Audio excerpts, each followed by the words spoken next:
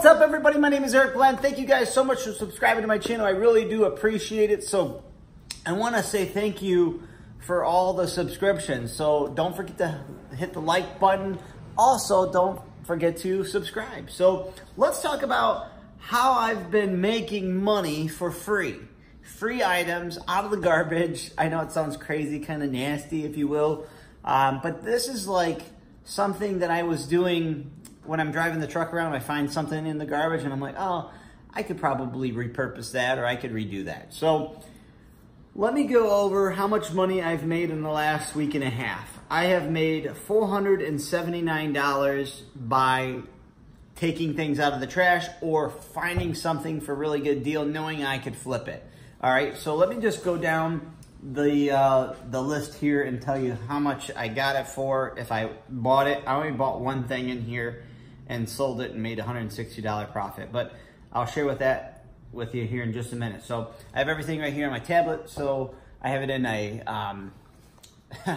a graph form. So then that way I can go ahead and take a look at it. I want to know what my product is, how much I bought it for, my asking price, my sold price, what my profit is, and how many days turnaround it did, okay? So I know that making a big thing like this may be crazy for most of you guys, but I do want to see how much I make. So in the last week and a half, like I said, I made $479. Product, the very first product I have is DeWalt battery. It's the brand new batteries that go in. I was driving the motorcycle. I found one laying on the ground. I thought, hey, I have a charger for that same battery. Why don't I just go ahead, turn around, and see if it even works. I hit the power button on it. It did not turn on, so I thought maybe it's really, really dead. I went home, plugged it in. It works. So I sold it for $25. I had it for $25. Metal roll of fence. It's like a chicken wire, but the little square pattern ones. I put it up for $5. I found it in the garbage, so it didn't have any cost into that either. 12-person tent. This was actually a really good, I mean, this is, you don't really get these often, but when you do, it's like a home run. So I went on our garbage day the night before. I found a 12-person tent, and this is actually really, really funny. The 12-person tent was sitting there, and I pulled up next to the curb, and the guy was actually doing vacuuming, like shop vacuuming in his garage. And I said, sir, what's wrong with the tent? It's all the pieces there. He goes, there's one metal stake that's not there. It's fiberglass. We used to use a wooden dowel, and I can't find it. And then other than that, it works perfect. So I went and took a look at this 12-person tent at Walmart. It's $239.99. So I thought, man, if I put it up for $65, I could probably get $65 for it. I did get $65 for it, but I got a text message or message inside of Facebook Marketplace, and the guy goes, "You jerk!" How'd he put it? He didn't say "you jerk." He said a couple swear words in there, like "you asshole!" Like, I can't believe you would resell this when you picked it out of my garbage. And I was like, the problem is he didn't see the value in it, and I did, and I turned around and sold it instead of putting it at the curbside, right? Let's do this. It's a diesel truck that just went by. I had the doors open here in Michigan today. It's beautiful. 12-person tent, sold it, or asked 65, sold it for $65 profit. Shaggy Chic coffee table. I seen this coffee table. It was junk. Top was all repainted on the top. I'm going to show you these pictures here so you guys can see it, and then the wood bottom, and it was like, it rocked back and forth, but it was all wood. I drove by it, I'm like, nah, most of those are particle board. I really don't want to mess with particle board because you can't repaint it, you can't sand it down, and it's a nightmare, and it needs to be in the garbage, okay? So, but I turned around, I'm like, let me just see if it's wood. It was all wood, and I was like, this is perfect. It's another home run. So I took it home, sanded it down, put about 45 minutes into it. I already had the paint, and I already had the paintbrushes. I would always, when I go to the dollar store for something, I always grab the paint brushes. They come in three, like one real small one, a little bit wider, and the biggest one that they have at the dollar store, and they come in a 3-pack for $1. So I'm like, okay. So I got that. That was an awesome hit. I paid absolutely nothing for that. Found it out of the garbage. Had the screws. Had the, I put 2-inch screws down at the bottom to make it a lot more sturdier. It was sturdy as can be. I put it up for 80 bucks and I got $80 for it. It took 2 days to sell it. I put it on in the evening, right around like 5:30, and the person couldn't come till the next day, so I thought that was a good deal. I had picked up a bike for my son last year out of the garbage. It needed a new pedal, the piece that goes inside of the pedal. The pedal was bent like this. I just took the old piece off of his old pedals off of his old littler bike and put that piece in there. Actually, my son was like, Dad, why don't we take the old one out, put it in here? I'm like, oh my gosh, that's so smart. So we did that, and I ended up, he found another bike. I found another bike for him, and he's like, Daddy, you can sell mine. I'm like, okay, perfect. So I put it up for $22, sold it for $22. It took a day. I mean, it was on there for about less than an hour, and the lady already came and picked it up. So Chevy Chic chair, redid a chair. It was over 100-year-old chair.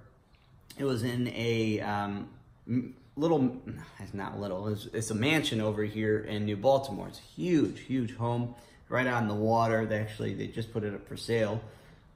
But it was in her attic. I found it in the garbage. I was riding my pedal bike, and I'm like, man, I really like that chair. So they had no back on it and no seat cushion on it. And I had to redo it, but I had everything that I needed for it already. I had this old patterned fabric I got that from Hobby Lobby years ago. Never did anything with it. So I was like, man, I could cover that. And then I already had the cushions from another chair that was getting thrown away. So I just reused everything. I sold that for $30. I was asking $30 for it. That was 2 days. Power washing scrubber. I got this power washing scrubber that you put on the end of your wand, and you scrub this. You do it for sidewalks and driveways. And somebody threw it away because of the rubber seals went bad on it.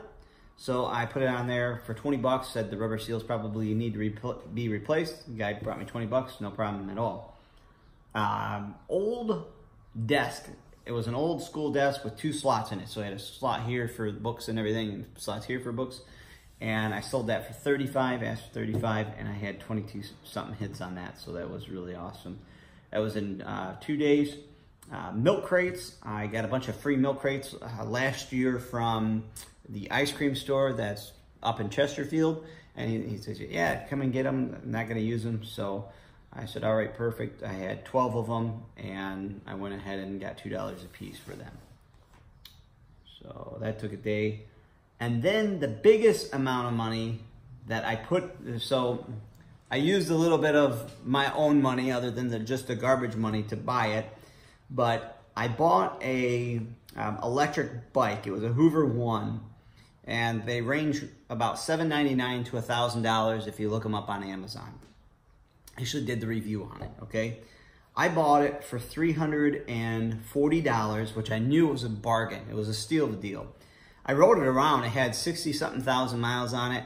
I rode it 40 miles, myself, my sons. Cruised it around, my brother. We took it camping with us. I mean, it was awesome, little scooter. I got in an accident. I rolled over the handlebars on it. But I ended up selling it for $500. I asked $500 for it, and I sold it for $500 because it had so many hits on it. So all that together, I have $479 after I take out my money, the $340, and put it back into my savings. But now, just in the garbage money that I have is $479.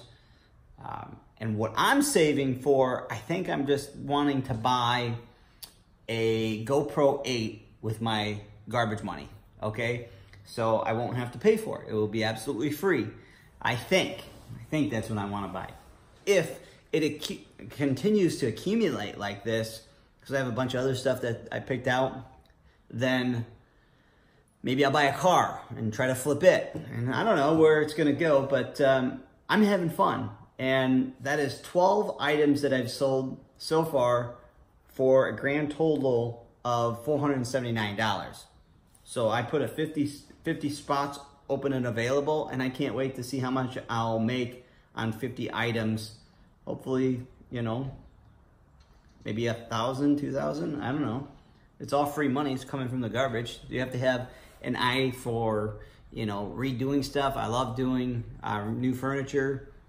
I needed a bedside table. I redid it, and I'll put a picture of the repurposed table there. I just love doing that stuff. But this is a good way to make some extra money. And like I said, I made this in a week and a half, you guys. So $479 in a week and a half by just doing this extra. I run a window cleaning business, a gutter cleaning business, and a power washing business, okay? Power washing is slowing down, but it's nowhere near like dead slow, okay? And the window cleaning business is always busy, and the gutter cleaning business is getting even busier because fall's right around the corner. So I'm extremely busy, so there's no excuse for you guys to say, oh, I don't have time for that. I really don't have time for it either. But when I'm meeting people around the corner from me at I always meet them at a Big B Coffee because it's right around the corner from me. But I'm telling you guys, it's awesome. It's very cool. A little bit extra money in my pocket, and hopefully I can get that GoPro 8 whenever it's supposed to be out, September, at the end of September. Maybe, I don't know, a car, see if I can flip it for even more. I don't know where it's gonna go, but I'm having fun and I'm making money. Love you guys. See you.